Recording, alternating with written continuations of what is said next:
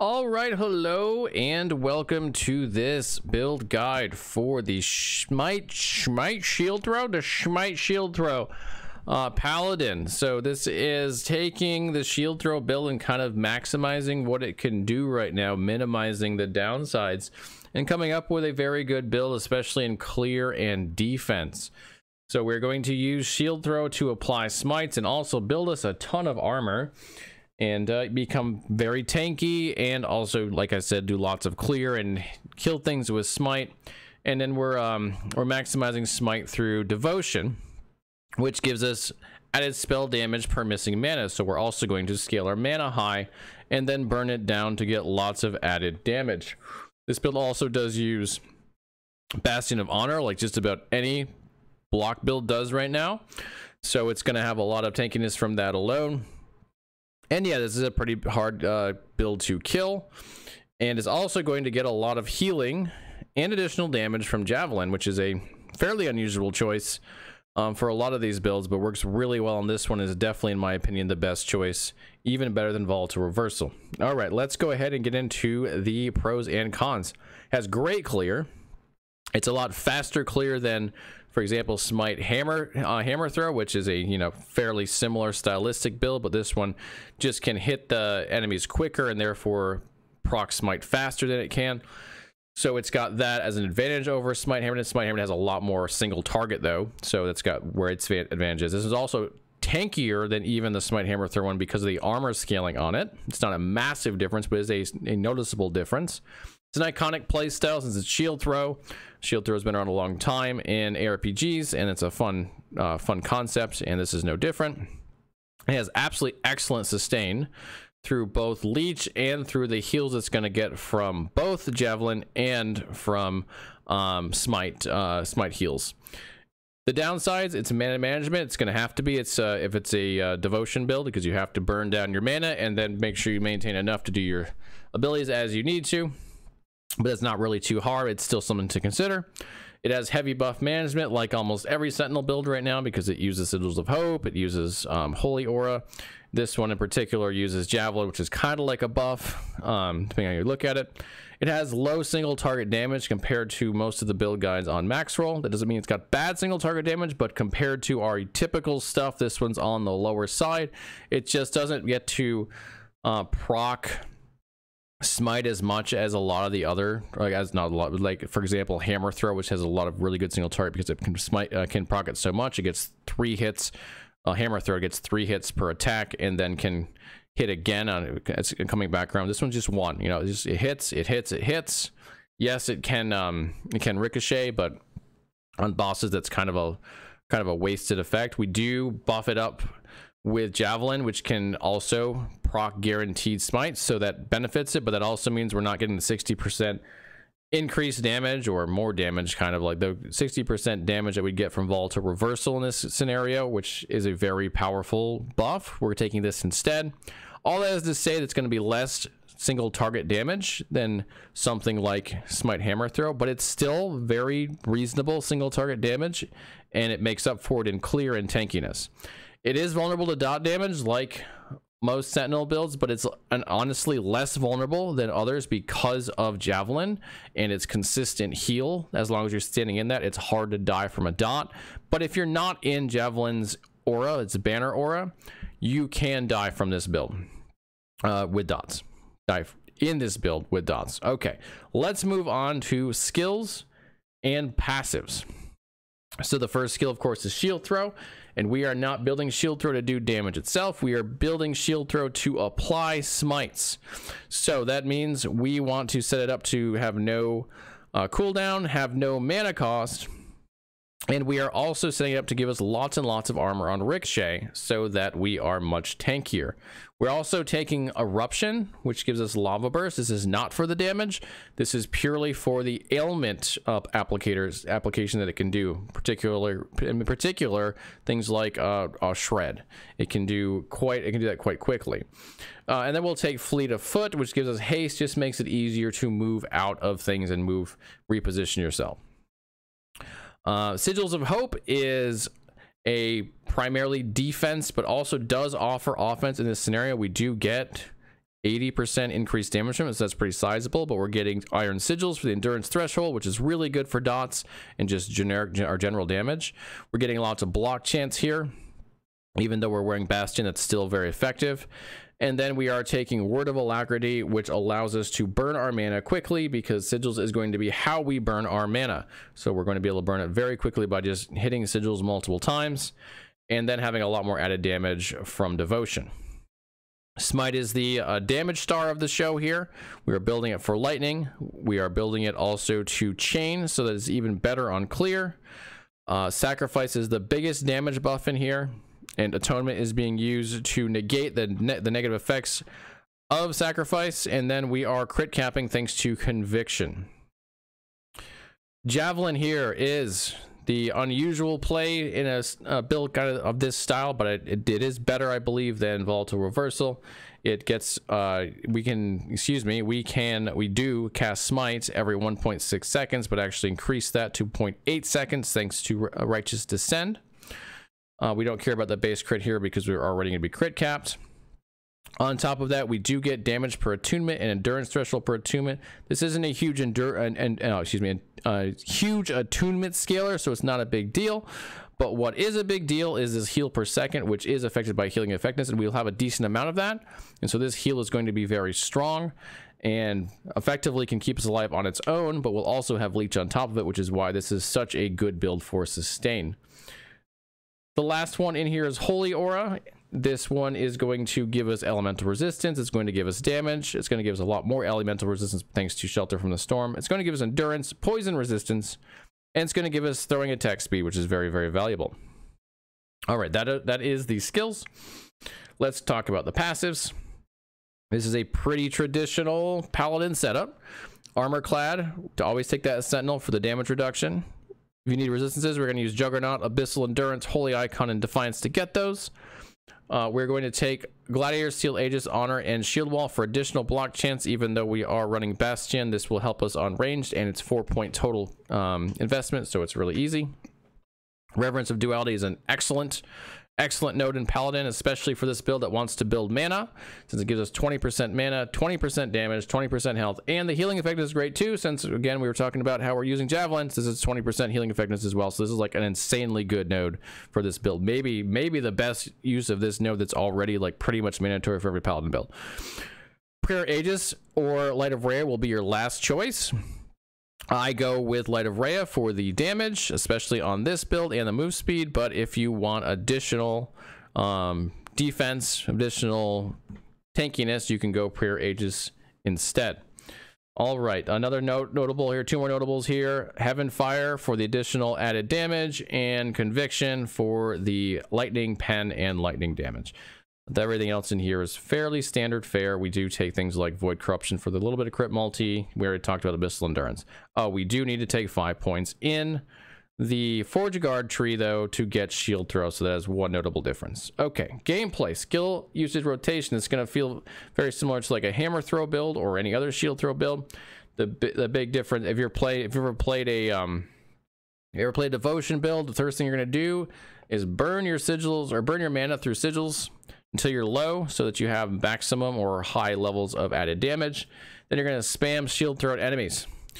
You can stand close to the maximized damage. You don't really need to do that actually with Shield Throw, because it's going to proc anyway. Well, there is one reason to stand close, because we are going to cast Javelin and we want it to be on top of enemies, and we want you to be in it. So you do want to stand close if you can, but not as important as it is for like the Hammer Throw build. But you do want to do it if you can for Javelin.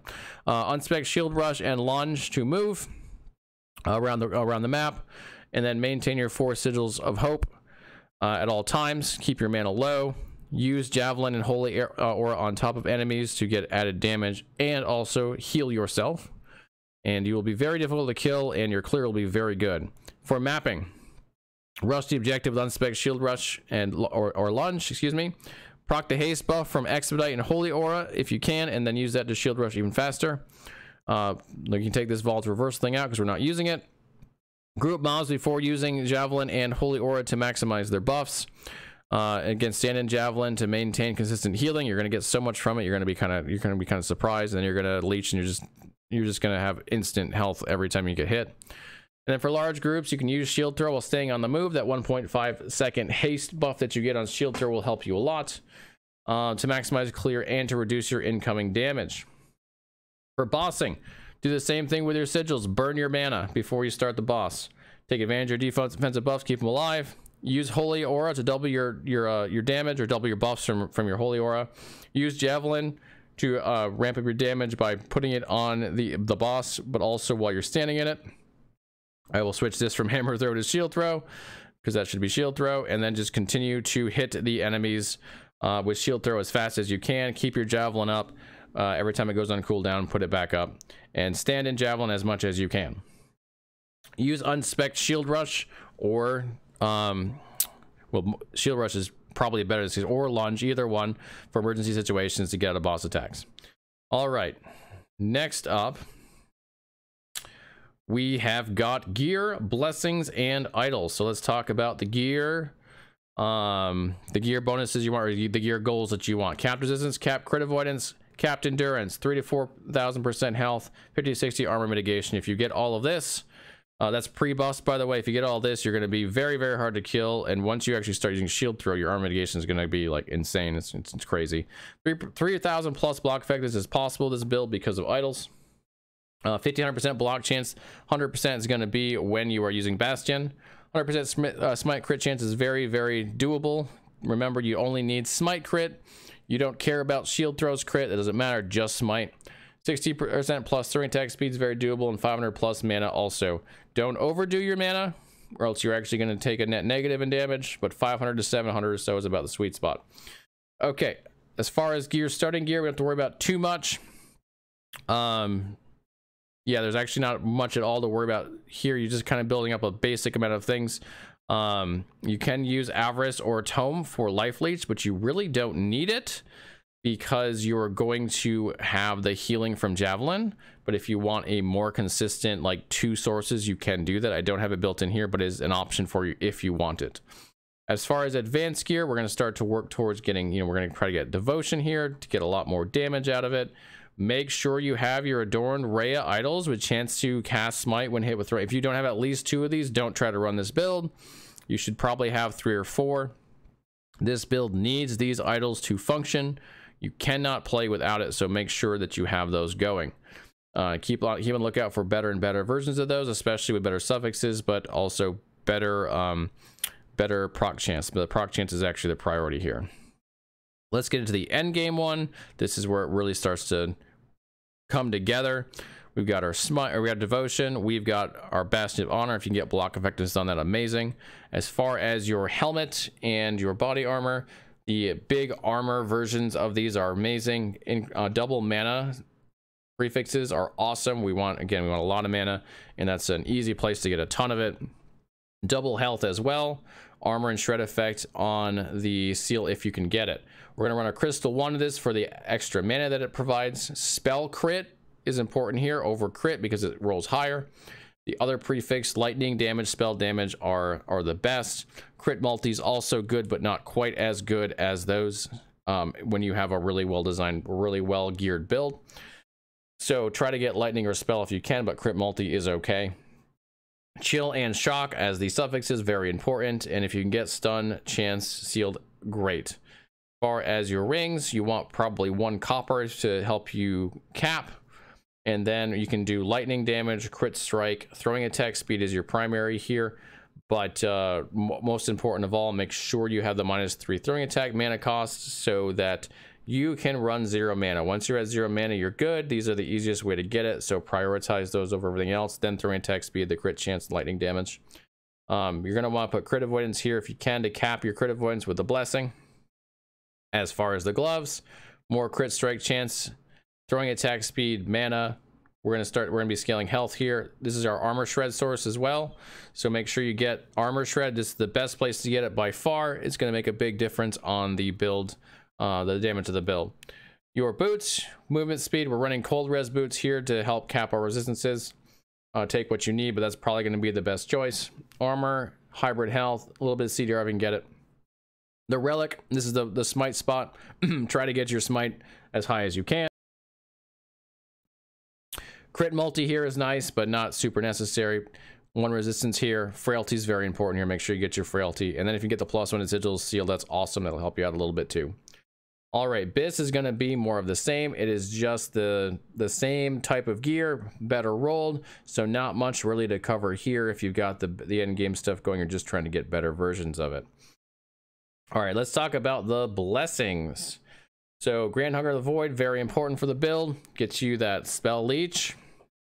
Not as important this build as, say, the hammer throw one, since you do get a lot of healing from javelin, so you can run without it for a while, but you do want it eventually. Grand Survival of Might for your crit avoidance. Grand Mystery of the Deep for your shred lightning resist. This is better than the mana one. If you have good gear, this is better than the mana blessing this slot. The mana blessing's good. This is better, so try to get this one. Block effectiveness, very important for Bastion of Honor, so we definitely want that. Grand Body of Obsidian or Grand excuse me, is a good, let me rephrase this. Grand Body of Obsidian is generally really good here. However, we get a ton of armor, so we're going to go Grand Embers of Immortality for the endurance to make it easier to get our endurance capped. Okay. Idols. Chance to Smite, super important. Can't run the build without it. That is your primary. That is your major objective. Try to get 9s. Try to get 4 9s if you can. Suffixes on these are really good too. Block effectiveness, shred armor, and health. Any of those are good. As far as your 1x1s, whatever resistances you need. In this setup, we've got poison and void resistance and stun chance. If you need the other idol, you can go prefix for resistances. You can go prefix mana or armor. Okay, let's go on to build scaling in endgame. So as far as build scaling damage, throwing attack speed, really good. You see we put it on our gear a lot. Can allow us to apply a lot more smites and also build up more armor. Mana for devotion, we want 500 plus. 500 and 700 max is the sweet spot. Don't go crazy on it, but definitely make sure to scale it. Attunement is good but not great. It gives us damage and some mana, but the amount of mana is very low, so we'd rather have actual mana on our gear, not attunement. So attunement fine, mana better. Crit strike chance, make sure to get this capped or close to it. Try to get it as close to capped as possible. It's going to be really good, especially with the amount of crit multi that we're going to get from some other sources. You're already going to start off with pretty good crit strike because you get 200% with Holy Precision. And of course, convictions are base crit in the Smite, so it's pretty easy to cap this overall. Crit multi, Holy Precision, Deep Impact give us a lot of crit multi. So we don't need a ton on our gear, but we will put it somewhere if we can get it. Sigils of Hope gives us increased damage. That's just going to be an easy freebie, a free increase of damage that we're just going to have just from setting up our whole build. Increased damage is good. The biggest place you're probably going to get it from is your Crystal Wand with either spell damage or lightning damage. Level of Smite is very important. Make sure to get this on your relic. And we talked about Grand Mysteries of the Deep being really good. It does add with shock, and we want both. Armor Shred also really good. Get that on your gloves. As far as defense, Armor Clad's an easy take. Block chance, we want some, but Bastion's going to take care of most of it. However, there are still some places where we can get block chance and get value out of it. Block effectiveness is very important. We want to get the Grand Bones of Eternity blessing. We're also going to try to put some on our idols. Endurance is very important. We want to get to 60%, especially thanks to Iron Sigils, which gives us additional endurance threshold, makes it even more valuable. Strength is good for armor, but that's about all it does, so we'll get some to the passive tree. Don't put it on your gear intentionally. Armor mitigation, we're going to get a ton of armor from this build. It's going to be very easy to get a lot of armor because of the shield throw node, so we're going to be able to get up to quite a bit of it. As far as health goes, we can stack a lot of health, and we're going to want to do that on our gear for sure. Leech, we're going to use Grand Wrath, not Grand Wrath Ray, we're going to use the spell one, not the throwing one, and then we also have Javelin for healing. I will fix that. And Chill and Frailty are both going to be on your gear as well. Make sure to get these. Chill on your weapon, Frailty on your relic preferably. Those are going to be huge bonuses to damage reduction thanks to the enemy doing less damage. And then we're going to want to have Cleanse if we can get it as well, especially to help with dots. The last thing to cover are the recommended endgame activities. This is fine on all. It will be better on some. Its best case use is Monolith and Arena. It's very good in the Monolith because of its clear. The only thing it's not ideal for is bosses in the monolith, but the reality is if you're a really good clear and not as good at bossing, your overall speed and efficiency is higher because you spend a lot more time in the echoes that are not bosses than on bossing. That means this is very good at it. It's also got very good damage, or excuse me, very good defense. So it's not going to have a lot of trouble with any of the difficulty scaling that happens in monolith. As far as dungeons, it's okay here, but the reality is the low damage makes boss fights longer, which means that you'll have more time to screw up, to make a mistake, which makes them more challenging than builds that can just kind of blow them up. So this is not the best dungeon farmer. You're usually better off with a very high single target damage build, but this can absolutely do the tier 4 dungeons, so you don't have to avoid it because you can't get through them. You can definitely do them with this build, especially with its high tankiness. As far as arena, it's actually very good for arena because it has really good range. It has really good defenses. This is a solid choice for pushing arena. It's not one of the absolute best builds, but it's a very good choice if you want to play arena with a paladin build. This is definitely one of the best options that you will have, so definitely consider this one when you're trying to decide if you want to push the arena with the new leaderboards that are up this patch. All right, that is everything except for the loot filter, which we have right here. It is customized for this build, so please do go ahead and grab that and use it to maximize the gear on your build. All right, thank you so much for watching. I hope you have a great time with this build, a great time in Last Epoch, and I will see you all again real soon.